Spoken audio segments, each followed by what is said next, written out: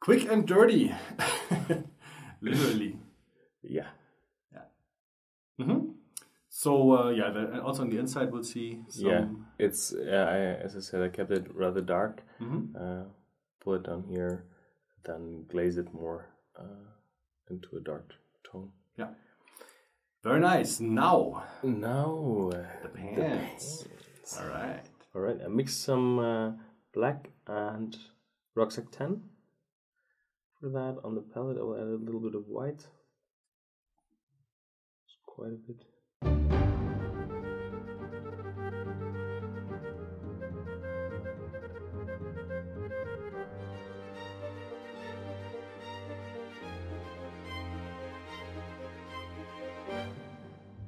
Yeah, those are the two areas that will catch the most light, and thus they are very bright.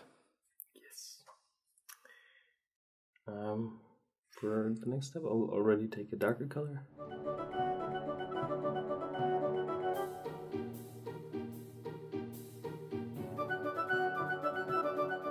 Oh, the brush is splitting a little bit.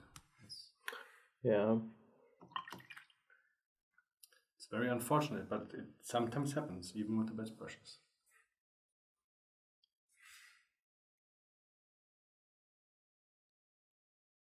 But if you pull them together again, I mean, you can see I've been using this brush also for quite a while and not being very careful. So you can see that the dried paint on top. So after the session, I think we can clean it with some brush soap. Yeah.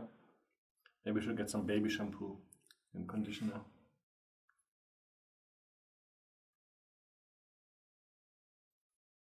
Yeah, you want to try to avoid to get any paint near the metal. Basically, that's usually what kills brushes, because it dries inside that area, and then there's no way to get the tip back. But with a little tender, loving care.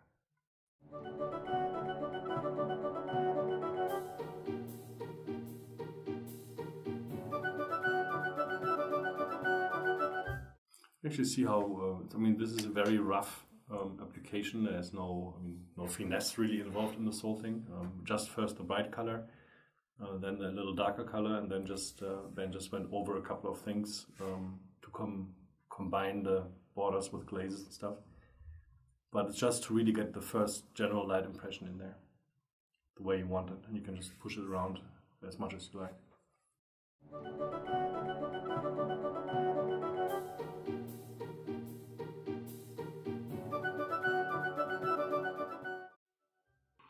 We'll use some black to get that separation line here again, because I went a little overboard.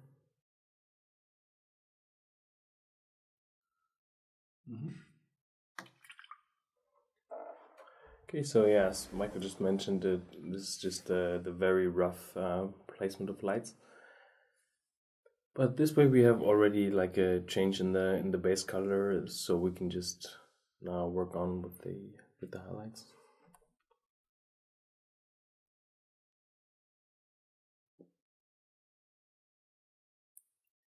So I'm adding more white to the base color, and I will concentrate here first on the top light here.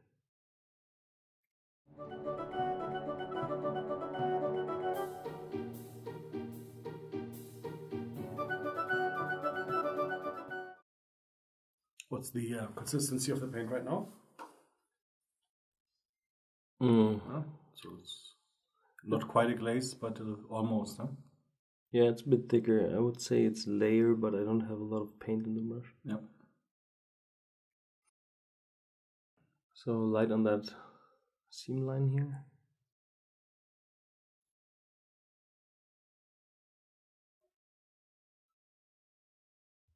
Okay.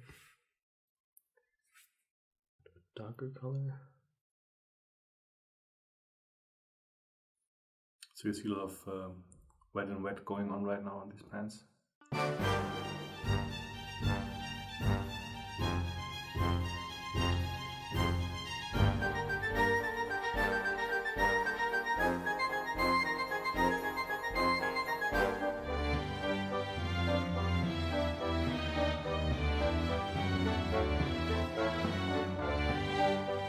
See how Ben actually now makes the shadows also a little lighter, which makes a lot of sense because this is the most lighted area. And if the shadows were the same kind of level of darkness everywhere, that would look kind of weird. Yeah, and you need really the upper part to be quite a bit lighter than the lower part. So this is already the little darker color again. And just by overlapping between the light and the dark area, you create the blending there. And that's why the paints have to be a little thin. So if you're not thinning your paint, of course, then you'll have that color with borders. So very strong highlight there. And just compare that with the right leg, which already looked kind of good when Ben did the first colors. But pushing the highlights and kind of defining the shadows is just adding so much quality to the miniature.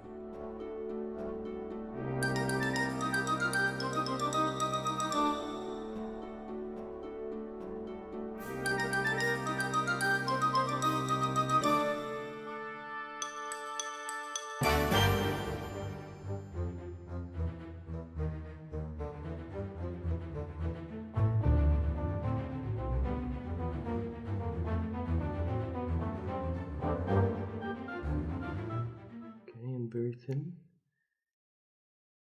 Light color to soft out the light here.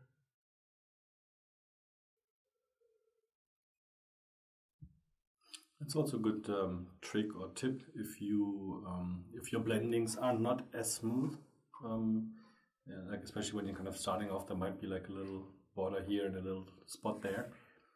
Just taking, depending on what you want, either the highlight color or usually the medium tone, and just glaze it over the whole surface a little bit, will pull these areas together, and you'd be surprised how many little mistakes you can actually hide by doing that.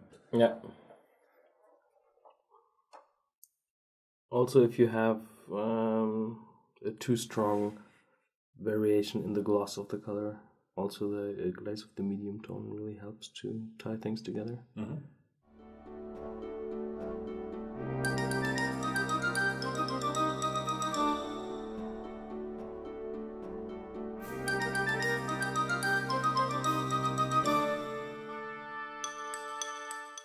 For example, here you can see the strong highlight border, and we'll just take some of the medium tone and put it here over that place, and also here you can still see a darker spot.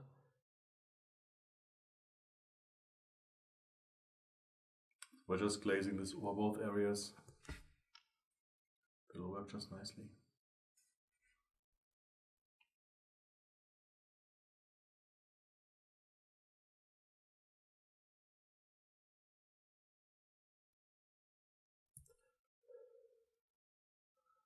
Even with glaze, it's important the direction of the stroke. Like right now, the brightest spots on that part is the very top and the knee. Now the knee is nice because you can kind of pull the brush over the edge if you want, and that's then where the pigments will accumulate. Yeah. And the way you, I mean, you see the sculpt and you see where there could be a highlight and where there could be a shadow. And it's really a personal preference and choice whether you try to make it a little softer, like Ben is doing right now, or whether you actually really exaggerate those highlights. Like you'll see this in a lot of historical miniatures with that have been painted with oil, with very strong shadows and very strong highlights. It's really just a personal preference. Yeah, it's also a question of what style you want your miniature to look like in the end. You can see how that whole thing is just being pushed back and forth with the lights until the point that Ben really likes what he's seeing. Like the knee was almost the brightest point a moment ago, now it's a little darker again.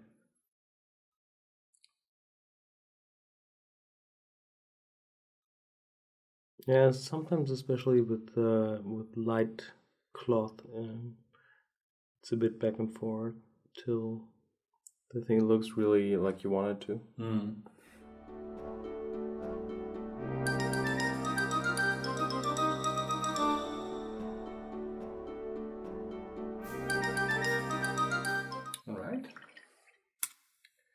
All right. So I would just proceed like that, glaze a bit back and forth, and also paint the backside here of the pant. Yeah. And we'll be ready once that is done. Awesome. All right.